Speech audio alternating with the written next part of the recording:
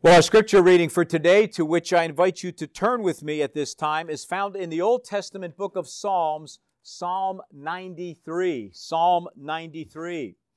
If you are using one of our maroon Bibles, this can be found on page 513, page 513 in the maroon Bible. Psalm 93. Psalm 93, we read those 5 verses, which will constitute our text for today. And I gleaned my sermon title from those first 3 words in verse 1, the Lord reigns, the Lord reigns. Psalm 93, let us hear then the word of the living God.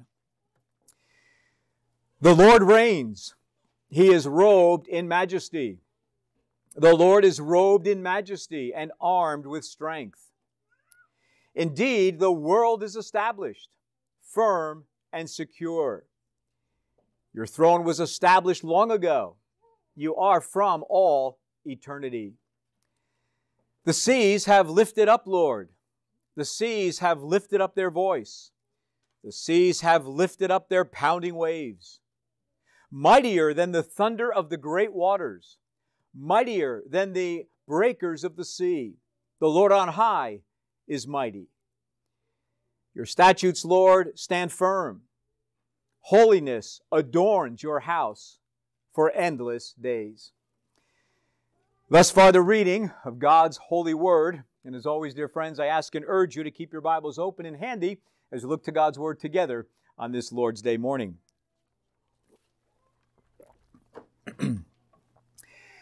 Dear congregation of Jesus Christ, even as we have gathered here today in this place in relative peace and comfort. As we mentioned in the pastoral prayer a moment ago, war is raging between Israel and Hamas. War also continues to rage, does it not, between Ukraine and Russia in Eastern Europe. And here on the home front, we seem to be facing political paralysis in Washington, D.C., and economic uncertainty throughout the land. And when we add to all of this, all of our own personal sorrows and sufferings, all of the personal or interpersonal or physical or mental or emotional issues, burdens, that you and I may have to bear each and every day. Is it any wonder that many people throughout the USA and indeed throughout the entire world may tend to discouragement, may tend to despondency, if not out and out despair? And friends, with all love and respect, some of us may be feeling that way in the deepest recesses of our hearts and minds, even as we're here in worship today.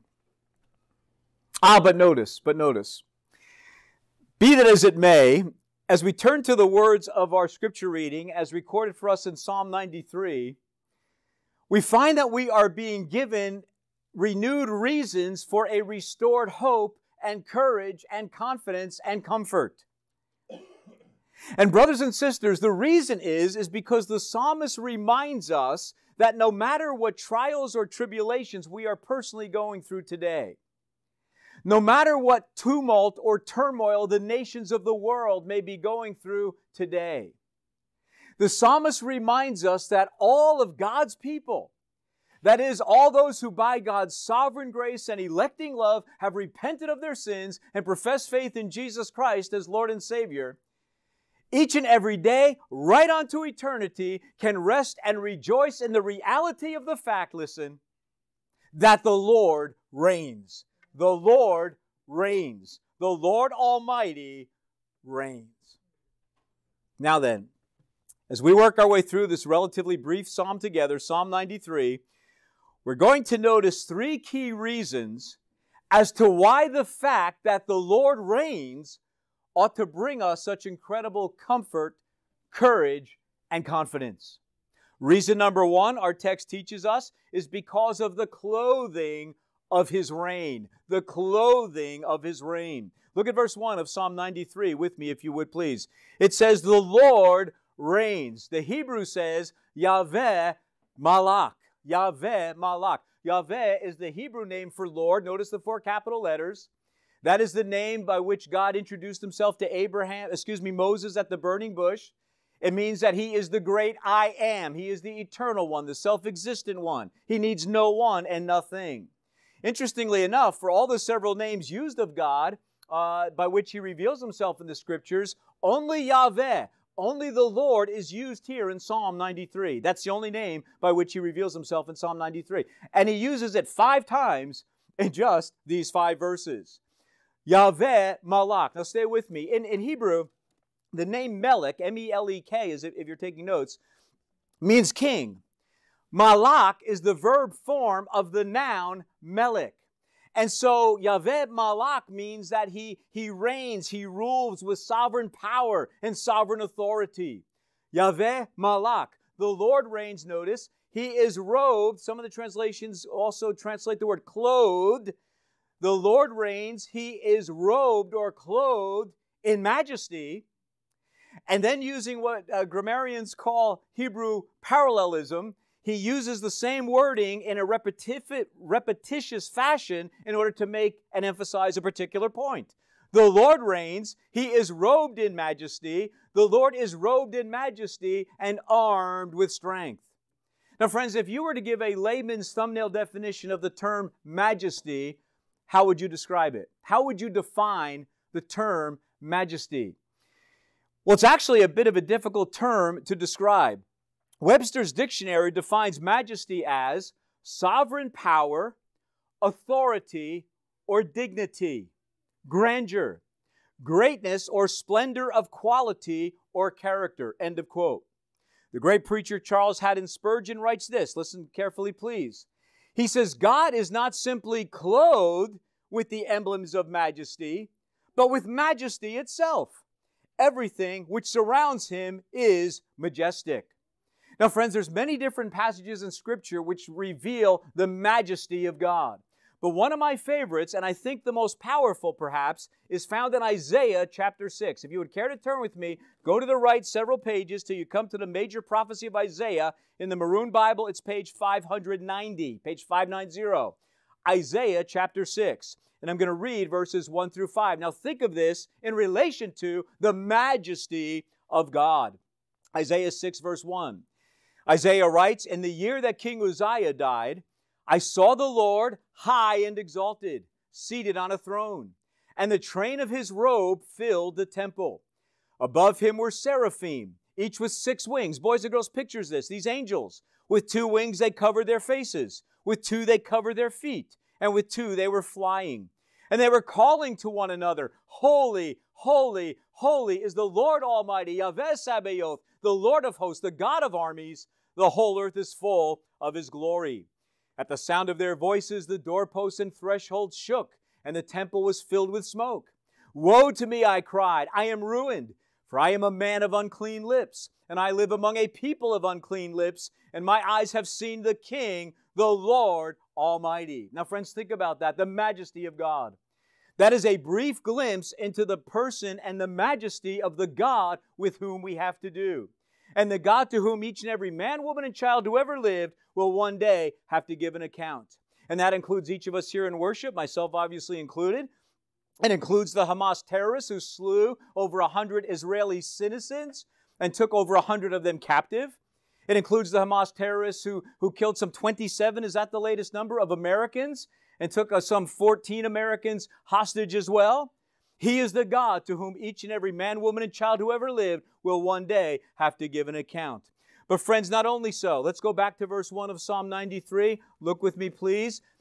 The Lord reigns. He is robed in majesty. The Lord is robed in majesty, and notice, and armed, or some of the translations say, and girded with strength. Girded with strength. Now, the Hebrew conveys a sense of omnipotence in that language. It is unlimited power. It is irresistible strength. He can do whatever he pleases. In fact, if you're taking notes, we're not going to turn to these verses, but in Job 42 verse 2, Job 42 verse 2, the sorely suffering Job says to the Lord, I know that you can do all things. No plan of yours can be thwarted. In Psalm 115, verse 3, the psalmist says, our God is in heaven. He does whatever pleases him. And finally on this score, in Isaiah 43, verse 13, God himself declares, no one can deliver out of my hand. When I act, who can reverse it? When I act, who can reverse it? The omnipotence of the Lord our God. Now, boys and girls, when I was your age, I used to like to listen to Sunday school songs and gospel songs, and I had to do that generally on records. But technology improved through the years, and when we had children, they didn't have to listen to records. They could listen to the latest version of technology, cassette tapes. Now, boys and girls, you may never have seen one of these, but when our children were young, Mrs. Kukin would play gospel songs for our children, either on a cassette player, and not you can do that over your mother's phone probably, but she would play a cassette player, or in the car. We would play cassette tapes of gospel songs, Christian music. And one of the songs our children love the most, I'm not going to sing it to you, so don't worry, but the words began like this. Maybe you've heard the song, boys and girls. The song goes like this. My God is so great, so strong and so mighty, there's nothing my God cannot do. My God is so great, so strong and so mighty, there's nothing my God cannot do. And then sometime they would yell, it's true, it's true. Well, my young friends, this is what is being conveyed in verse 1. The Lord reigns. He is robed in majesty. The Lord is robed in majesty and armed with strength. The great reformer John Calvin puts it this way, and I quote, the planets in all their wanderings maintain their respective positions. How could the earth hang suspended in the air were it not upheld by God's hand? End of quote. And that's true. And what this text is telling us, in the words of one commentator, is God is not simply our cosmic creator, He is also the world's sovereign sustainer. And I'm going to read that again. God is not simply our cosmic creator, He is also the world's sovereign sustainer. In other words, God is not the God of deism. The deists say God created the world and then He just set it off like a spinning top and had no more dealings with it. That is not what the Bible teaches. God is not an absentee landlord. He is intimately involved in the creation He made and in the people He created in His image. And He does it through His Son. In fact, if you would care to turn with me, let's go to the New Testament, the book of Colossians. If you want to just listen to our cross-referencing, that's fine. But in Colossians 1, Maroon Bible, page 1015, Colossians 1, verses 15 through 17, note these words of the Holy Spirit-inspired Apostle Paul. The Son, that is Jesus, is the image of the invisible God, the firstborn over all creation. That is a title of majesty. For in Him all things were created, things in heaven and on earth, visible and invisible, whether thrones or powers or rulers or authorities, all things have been created through Him and for Him. He is before all things, notice, and in Him, that is in Jesus Christ, all things hold together. Similarly, if you're turning with me, let's go to the book of Hebrews, the first chapter, Hebrews chapter 1, page, let me see if I wrote it down. Who's got the page in the Maroon Bible? 1033? Ah, beautiful, 1033. Okay, Hebrews 1, page 1033. In the past, God spoke to our ancestors through the prophets at many times and in various ways. But in these last days, He has spoken to us by His Son, whom He appointed heir of all things, and through whom also He made the universe. The Son is the radiance of God's glory and the exact representation of His being, notice, sustaining all things by His powerful word. Let's go back to, with that in mind, let's go back to Psalm 93 together. Psalm 93, back to the words of our text. The Lord reigns. He is robed in majesty. The Lord is robed in majesty and armed with strength, and armed with strength. Indeed, the world is established firm and secure. Your throne was established long ago. You are from all eternity. In Hebrews 13, verse 8, we read, Jesus Christ is the same yesterday and today and forever. And that eternal God is clothed in majesty. He is armed with might. He will do whatever He pleases. And friends, that is why when we consider this theme that is set forth in verse 1, the Lord reigns, we should be incredibly comforted in spite of what the world is going through, in spite of what you and I are going through. And it is because of His clothing. It is because of the clothing of His reign. Well, as our text continues, we find a second reason as to why all of God's people ought to be incredibly comforted by the fact that the Lord reigns. And that is because of the character of His reign. Because of the character of His reign. Let's pick it up now in verse 3. Look with me, please, at verse 3.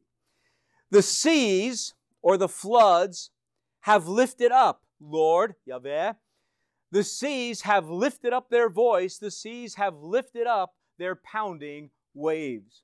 Now, how many of us have ever been to the ocean? I have friends in the Midwest that have never seen the ocean. Have we all seen the ocean? Everybody, just put your hand up real quick. Everybody seen the ocean? Okay. I think about everybody. Have you ever noticed on a stormy day the power of the waves? The power of the waves. We were down at Stone Harbor this summer just for a week in New Jersey. And they had to do this huge sand replenishing, honey, is that what it was called? They had these huge pipes and everything. They had to replenish the sand that was washed off the beach by the pounding of the waves over the last several months. And many times, brothers and sisters, when you read about the seas or the waves or the pounding of the waves in the Scripture, it is and can be referring physically to the power of the storms. Noah's flood, for example, a literal, physical, historical reality. But also many times when you read of the seas or the waves in the Scripture, it needs to be interpreted allegorically or figuratively. And you need to look at the context to determine which way you are supposed to interpret that specific language. And so, for example, for allegorical, figurative interpretation, let's go to Psalm 65. Just go back to the left several pages if you're turning with me. Psalm 65, and look with me, please, at verses 5 through 7. Psalm 65, verses 5 through 7. The psalmist David says, "You answer us with awesome and righteous deeds, God our Savior, the hope of all the ends of the earth and of the farthest seas, who form the mountains by your power, having armed yourself with strength. You stilled the roaring of the seas, the roaring of the waves," and here's that poetic parallelism, "and the turmoil of the nations." You see, the turmoil of the nations is being likened to the restlessness or the roaring of the seas. That's also true in Psalm 46, by the way. But let's go to the book of Isaiah. Let's go back to Isaiah. We were in chapter 6 before. Let's go to Isaiah chapter 8. Isaiah chapter 8, page 592. Page 592 in the Maroon Bible. Figurative, allegorical language concerning the waves and the seas, their tumult. Isaiah 8, look with me please at verses 5 through 8, page 592. Isaiah says, "The Lord spoke to me again, because this people," that is the people of Judah, "has rejected the gently flowing waters of Shiloah." What are the gently flowing waters of Shiloah? Well, I've got a footnote in my study Bible that says, the waters of Shiloah refer to the water in Jerusalem that flows from the Gihon spring to the pool of Siloam. Here it symbolizes the sustaining power of the Lord. You see the allegory. Because this people, Judah, has rejected the gently flowing waters of Shiloah, the sovereign care of the Lord our God, and rejoices over Rezin, who was king of Aram, and the son of Remaliah, Pekah, king of Israel. Therefore, the Lord is about to bring against them the mighty floodwaters of the Euphrates. Are they going to be literally flooded in water? No, the next text goes on to tell us they're referencing by those floodwaters the king of Assyria with all of his pomp.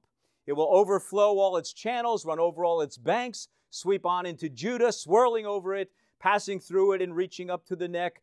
Its outspread wings will cover the breadth of your land. Emmanuel, God is with us. And finally on this score, let's go to Jeremiah. Just keep going to the right. Jeremiah chapter 46. And let's look please at verses 7 and 8 of Jeremiah 46. Jeremiah 46, page 692, verses 7 and 8. Jeremiah says, "Who is this that rises like the Nile, like rivers of surging waters? Egypt rises like the Nile, like rivers of surging waters. She says, I will rise and cover the earth. I will destroy cities and their people.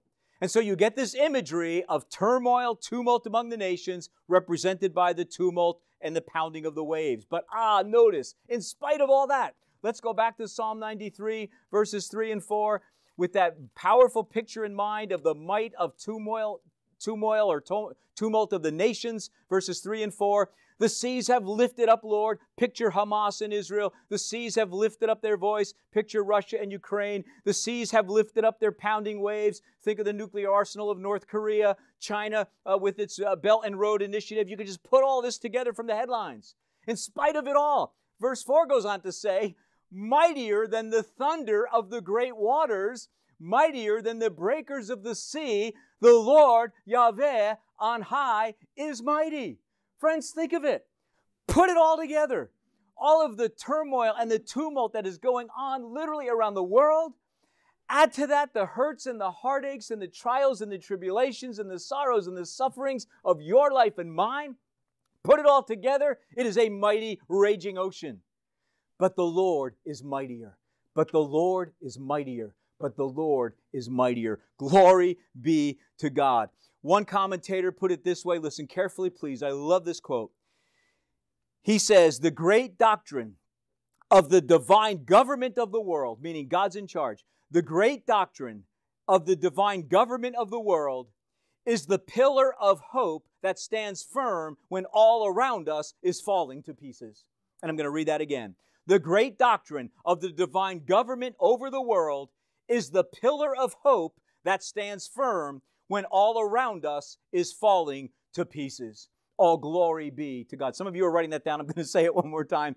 The great doctrine of the divine government over the world is the pillar of hope that stands firm when all around us is falling to pieces. And friends, that is powerfully portrayed, by the way, in Psalm 2. Let's go to Psalm 2 together. Just turn back to the left with me, please, to Psalm 2. Just a few months ago, our brother Nick Costanzo, a member of the church, many of us know, student at Reformed Theological Seminary in Charlotte, North Carolina, preached on this psalm. It was a powerful message, Psalm 2, page 463. Why do the nations conspire and the peoples plot in vain? The kings of the earth rise up, and the rulers band together against the Lord and against His anointed, saying, let us break their chains and throw off their shackles. They'll picture the nations of the world that are persecuting Christians today, Nigeria and many other places. They're shaking their fist in the face of God. They're trying to destroy His people. Let us break their chains and throw off their shackles. Verse 4, the one enthroned in heaven laughs. The Lord scoffs at them. He rebukes them in His anger and terrifies them in His wrath, saying, I have installed my king on Zion, my holy mountain. Verse 10. Therefore, you kings, be wise. Be warned, you rulers of the earth. Serve the Lord with fear and celebrate His rule with trembling. Kiss His Son, or He will be angry, and your way will lead to your destruction. For His wrath can flare up in a moment. Blessed are all who take refuge in Him. Blessed are all who take refuge in Him. You know, when I was in high school, don't lose your place, by the way, in Psalm 2. When I was in high school, I was involved in campus life, Youth for Christ campus life. And many of the young people involved in Youth for Christ campus life were not Christians. And I think I shared previously, sharing my testimony, I had never been exposed to so much sin and rebellion in my life. I was growing up in a Christian family, Christian school, etc. But I was exposed to all that. And in one particular meeting, there was probably 50 to 75 high schoolers from Wayne Valley and Wayne Hills in this meeting.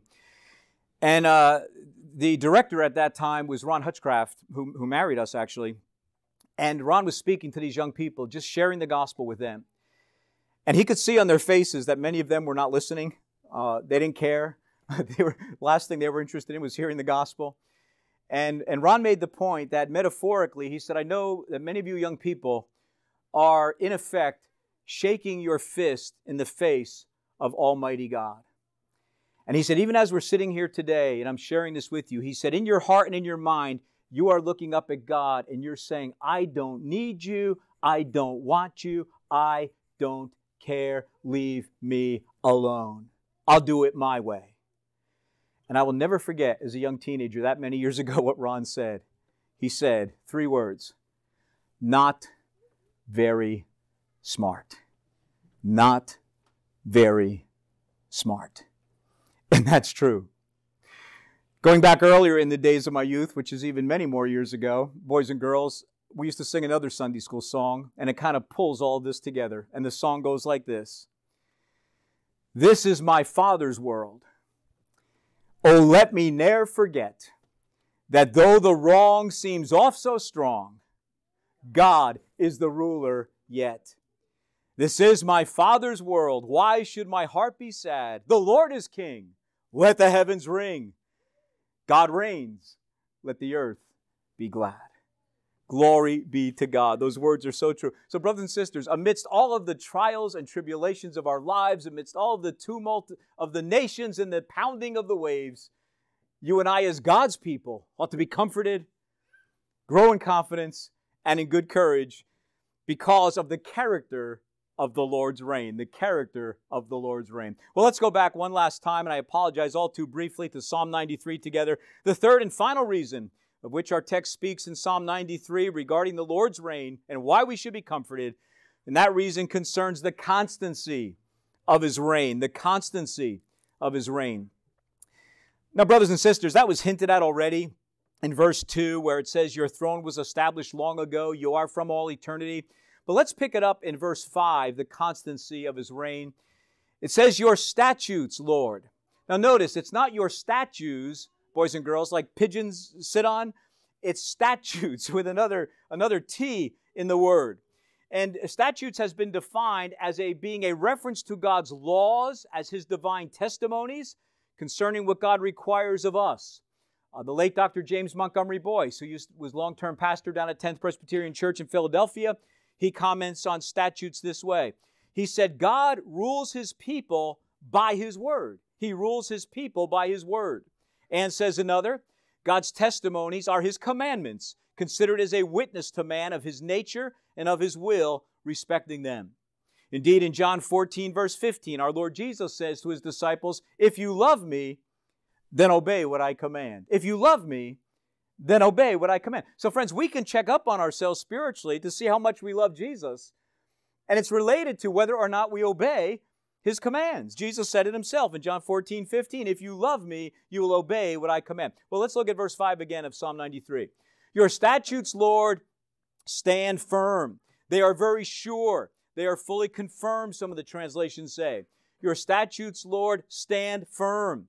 Isaiah 40, verse 8 declares, the grass withers and the flowers fall, but the word of our God stands forever. The word of our God stands forever. Your statutes, Lord, stand firm.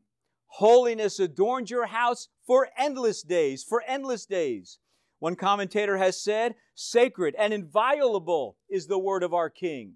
Sacred and inviolable should be the loyalty of His subjects. Matthew Henry puts it this way concerning the holiness that adorns His house for endless days. Matthew Henry says, fashions change. Ladies, you probably won't wear today what you wore 30 years ago. Maybe you wait long enough, it comes back. I don't know. But Matthew Henry says, fashions change. And what is becoming at one time is not at another. But holiness always becomes God's house and family, and those who belong to it. It is perpetually decent, and nothing so ill becomes the worshipers of God as unholiness. End of quote. Now think about that. Think about that. Holiness adorns your house. Several years ago, when I was still serving at Pompton Plains Reformed Bible Church in New Jersey, young family like this, they walked in cold one day. I hadn't seen them before. They walk into church, and after the service, we're in coffee. I go up to the father, and I introduce myself and want to know who they were, where they were from, and so on. So I want to be careful how I say this. He named the church that they had just come from, and if I said the name, all the people from New Jersey know exactly where it is, and probably some of the Pennsylvania people too. You would know the church. Huge Baptist church. So he said, that's where we came from. So I said, well, what brings you here today? Here's what he told me. His name was Bob. He said, I was an usher at said church for quite some time. And he said, as time was going on, he said, I started noticing what I'm calling disquiet. I think that was the word he used. I'm calling it disquiet. And he said, as time was going on, he said, the way that people were dressing and they're during the service, they're going to the coffee bar and they're getting food to eat. This is during the service, he's saying. And he's saying there was just more and more noise, and I'm trying to concentrate on the message. And he said, to be honest with you, Reverend, he said, I finally felt, this was his quote, he said, I finally felt like I was ushering at a Yankee game instead of at a worship service. He said it was just like chaos. And then he said, what put me over the edge, he said, last week, as an usher, I was there early, and he said the praise band was rehearsing. And he said, as I was getting things ready, and some of you are going to know the name, he said they started playing Led Zeppelin. He said, before I was a Christian, Led Zeppelin was my favorite rock band. It's an English rock band. Some of you maybe never heard of it. He said they started playing Led Zeppelin in the sanctuary of the Lord's house. And he said, that put me over the edge. And he said, I walked out. And he said, I'm not going back. Now, friends, sadly, what I'll call the Yankee Stadium aura is infiltrating and infecting many an evangelical church in our country today. And it's serious business. It is really serious business. In fact, one of the texts that confirm that to us, it's in the New Testament. It's in Hebrews chapter 12. If you want to turn, it's page 1042. Otherwise, you can just listen. Hebrews chapter 12, verses 28 and 29. It says this, Hebrews 12, 28 and 29. Therefore, since we are receiving a kingdom that cannot be shaken, let us be thankful and so worship God acceptably with reverence and awe, for our God is a consuming fire. Our God is a consuming fire. And if you're taking notes, jot down Hebrews 10:31, which says, it is a dreadful thing to fall into the hands of the living God. And so, my dear brothers and sisters, as we seek by God's grace to serve and worship Him in holiness and in humility, let us rejoice in the fact that our God reigns, and also in the constancy of that reign, the constancy of that reign. Well, the kids are getting restless, so why don't we go to Mark chapter 4 as we close, as we close. You know, we are so blessed with all these young children. I'm telling you, sometimes the parents will come up to me after a service and go, I'm so sorry. I'm telling you, we praise God for these children. They are covenant children. The Bible refers to them as lambs of the flock. Lambs of the flock. And for some reason, I can just block it all out. I am oblivious to it most of the time. Let's go to Mark chapter 4. Mark chapter 4. Drop down with me, please, brothers and sisters, to verse 35, page 861 in the Maroon Bible. One of my favorite passages in all of Scripture. And with this, we're going to close.